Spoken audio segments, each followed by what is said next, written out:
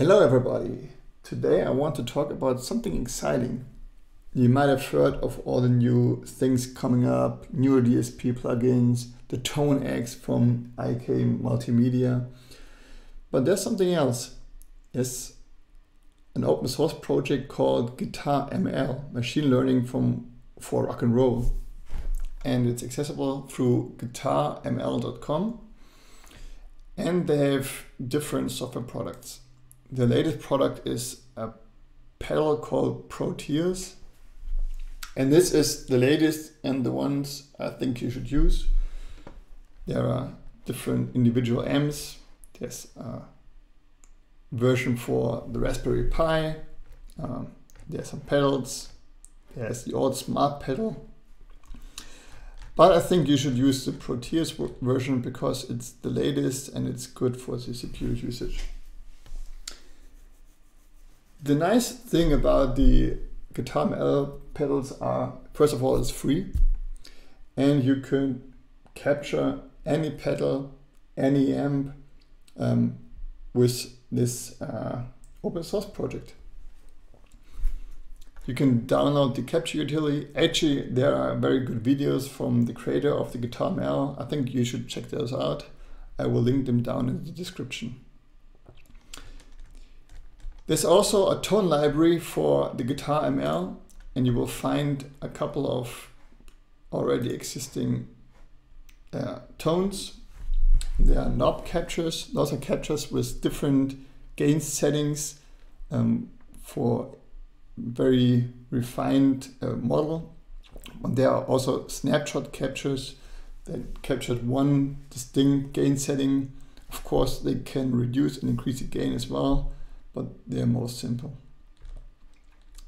If you're wondering, yes, this capture is one that I did. And also I did help with the visuals of the user interface. So I'm glad that I could contribute to this great project.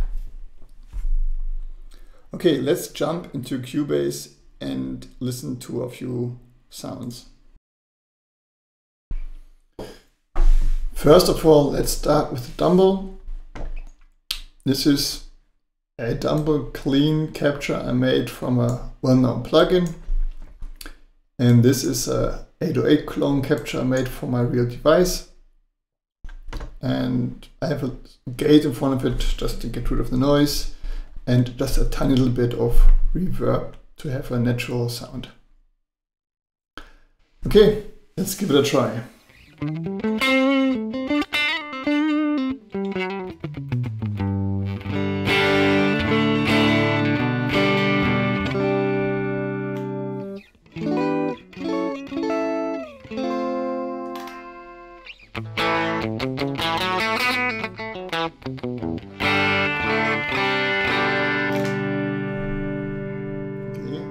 I will now engage the drive pedal.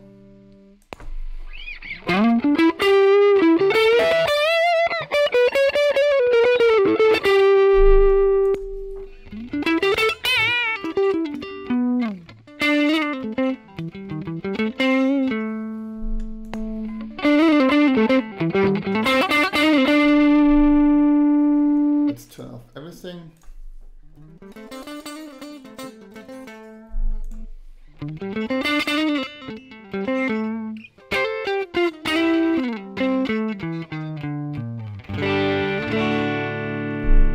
By the way, the sound you're hearing now is the exact sound I used on the rhythm guitar on the intro track. Now let's have a listen with a different guitar, with humbuckers, the same settings.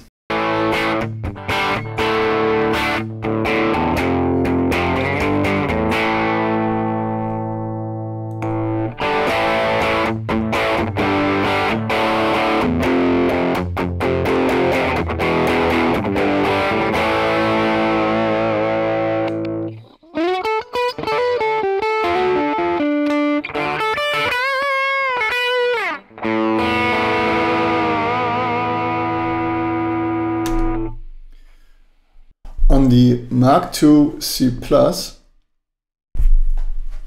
we have a parametrized model but also this is a direct out model. So I'm using the torpedo wall of sound to give me a nice impulse response to have a good sound. In front of the Mark IIC Plus, I have a XComp compressor from Guitar ML. It's not engaged just yet. Let's have a listen to the Mark II on a low gain setting.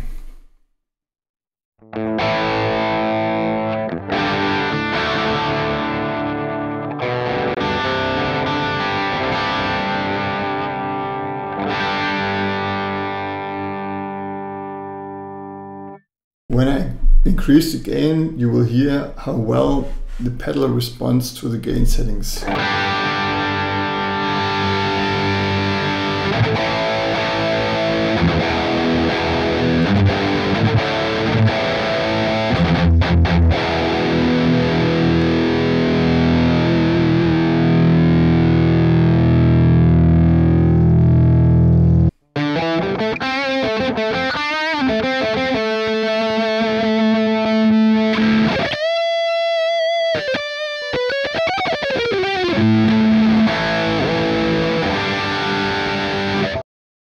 The compressor really helps with like some shred solos, so this is a nice thing to have.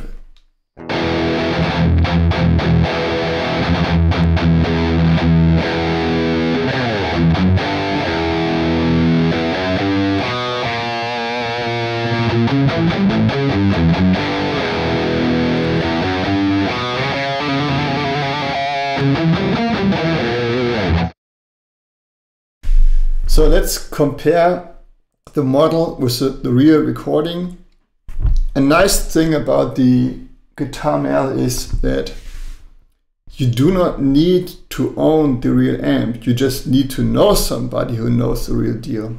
So you can ask him to run the included capture utility audio file through his amp, send the recording, and then you can use this recording in conjunction with the capture utility to create the model of the amp.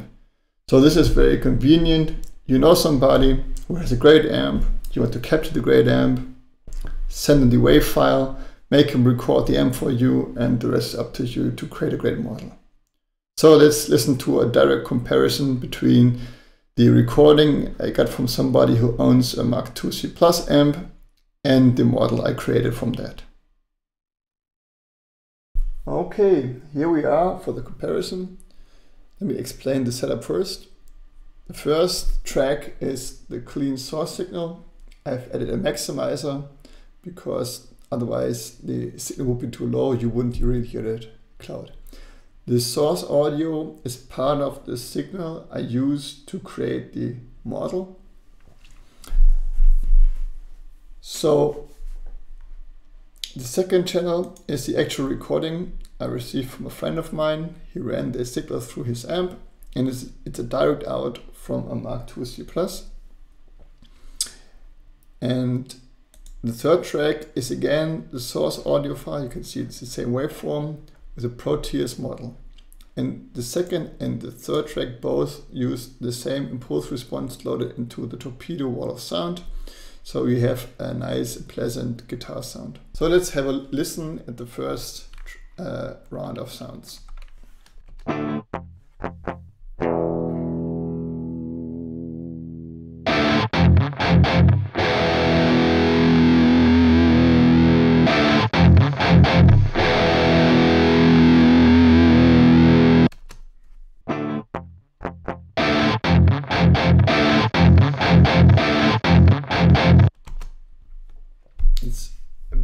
Very slight difference, but it's probably unnoticeable in a real mix of a sound. Okay, let's listen to the last section.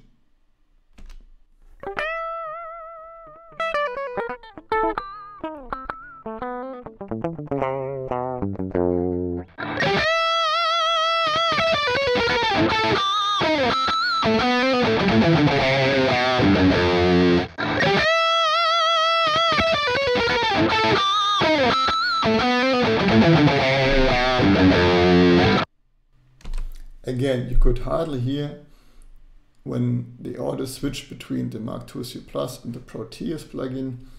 So I'm very happy with the results. Okay, that's it for today. Enjoy. Have a great day.